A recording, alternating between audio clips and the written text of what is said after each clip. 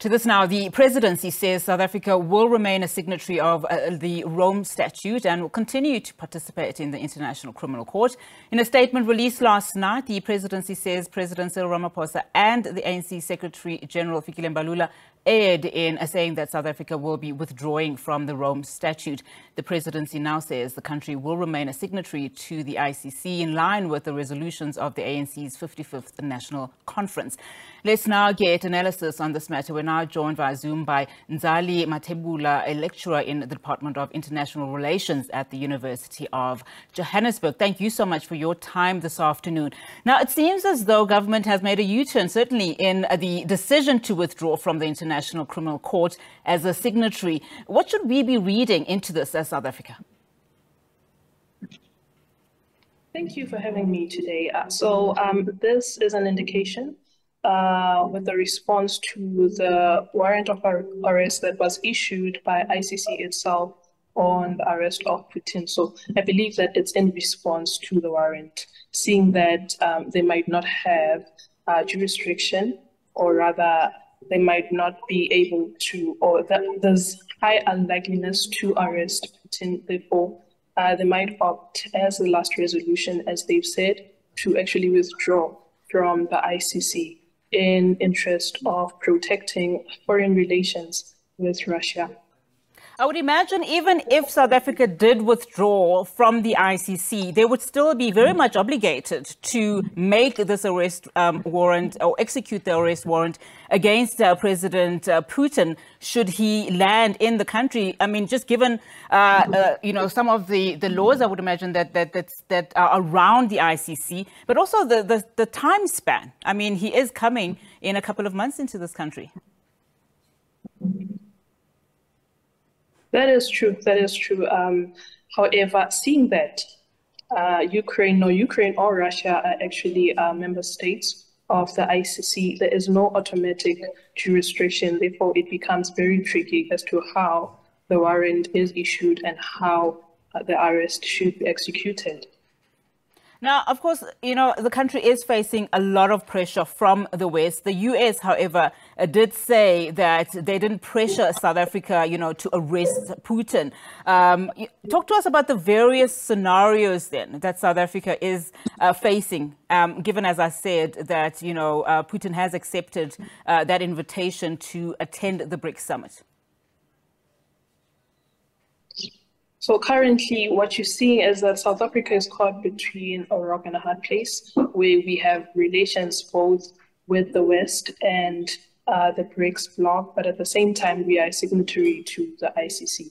Therefore, according to international law and the Constitution of South Africa, we are supposed to follow suit with what the ICC has to say, because it would bring harsh criticism not to actually execute the arrest. But at the same time, there's a downside to it, whereby our economic cooperation, our trade relations would then be affected. But then at the same time, I do believe that South Africa finds itself in a very hard place, where the dilemma is in saying that by not arresting the president of Russia, then we would be seen as condoning the atrocities that were issued last year in Ukraine. Therefore, we in support of such human crimes.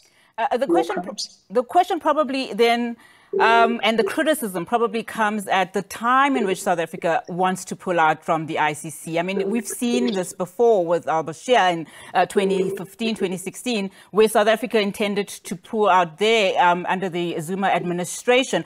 Again, during this time, it's another president, but circumstances still apply. What does this mean from, just an international community perspective? How is the world viewing South Africa now in as far as its reasons for wanting to pull out of the ICC? Okay, so I do believe that this is multifaceted. It's in many ways. So reason being that international law is aspirational at times. It doesn't apply the same in many forms. So the application and the litigation that comes with international law is in accordance to where they're applying and against who it is applying. So with the case of many African states, the ICC has been heavily criticized in how they actually execute their litigation. But at the same time, In the case of Ukraine, from a human rights lens, then South Africa is viewed as the bad guy, whereby by not arresting the president of Russia, we would be seen as the bad guy, and in condoning war crimes and war crimes against humanity. But at the same time, there are power plays in all of this. There is a political instrument where some, mostly economic structuralists, would say that it is biased. International law is biased, and it's in accordance to who wants to actually pull out their political interests through this mechanism, or using ICC as an instrument. So then the scenarios and what it means for South Africa itself is very much multifactored. It depends on different levels and different fields of studies, and yeah. Talk to us about just the, some of the international relations around South Africa and Russia. Of course, we know that these are deep-rooted relationship with the country, and just the implication in terms of, should South Africa find itself having no choice but to execute that arrest warrant? So I do believe that the decision or the decision to pull out of the IEC is an indication that South Africa is not willing to execute the arrest. That's what I believe. So it is an indication. It's in preventing the arrest from happening, seeing that August, the summit is happening. But at the same time, by the time in which the summit happens, the withdrawal process wouldn't have been finalized.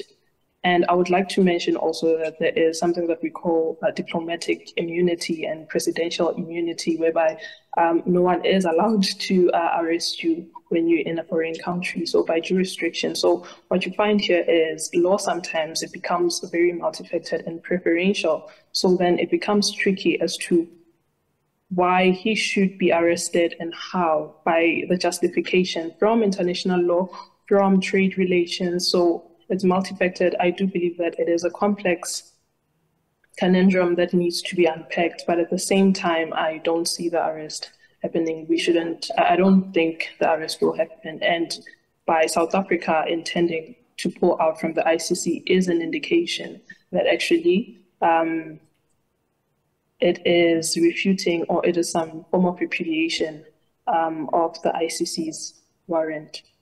Ndzali, thank you so much for your time this afternoon. Really do appreciate your analysis. Ndzali Mathebula, unpacking, of course, the complexity and the murky waters South Africa is finding itself in around this matter.